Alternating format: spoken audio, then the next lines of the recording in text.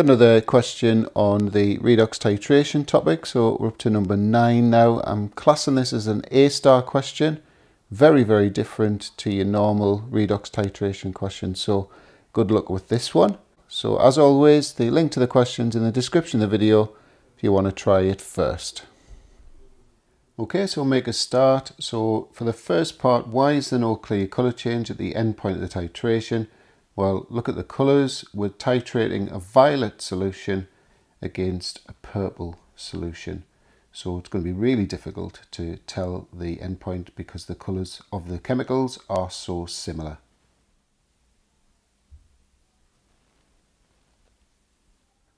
So moving on to the calculation, I've got one of my typical diagrams here to just sort of visualise what's gone on. So they've taken this known mass of vanadium, put it in acid, and it's generated this yellow VO3 minus ion, which they've put into a 50 cm cube volumetric flask.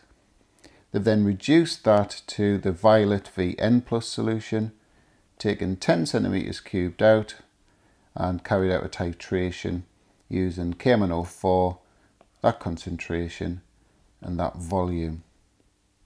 So in a standard redox titration, you would calculate the moles of KMnO4 in this case, concentration times volume, apply the mole ratio in the supplied equation, and then work out the moles of the other chemical from that, and then whatever you've been asked in the calculation. This one, obviously different because we don't have the overall equation. That's basically what we've got to try and establish. But we can calculate the moles of each chemical involved. So that's how we're going to proceed.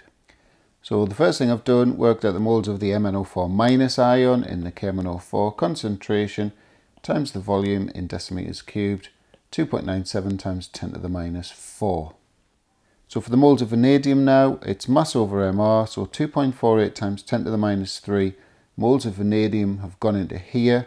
So therefore there's that many moles of VO3 minus ions, and therefore there's that many moles of Vn plus ions.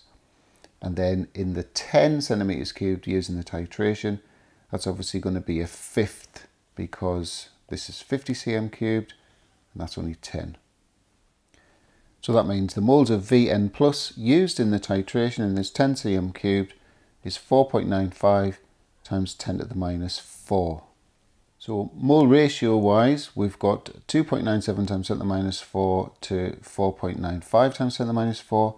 So if we divide both by the smallest, that gives us a 1 to 1.67 mole ratio.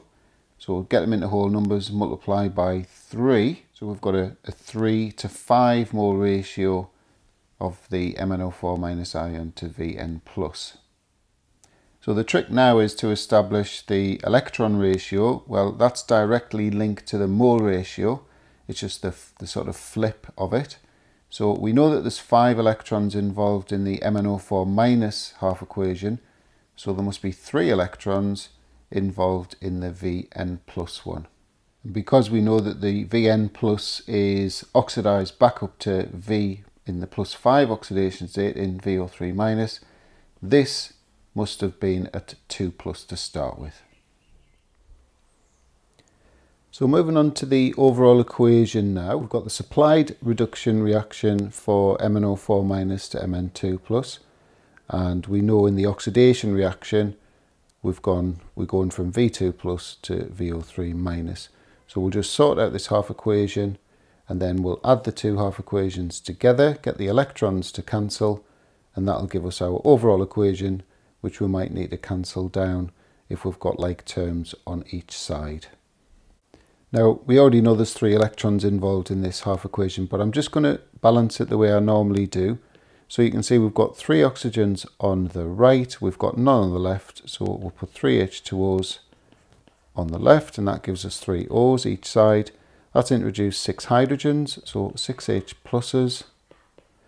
And in terms of charge, we've got 2 plus on the left, and at the moment we've got 5 plus on the right.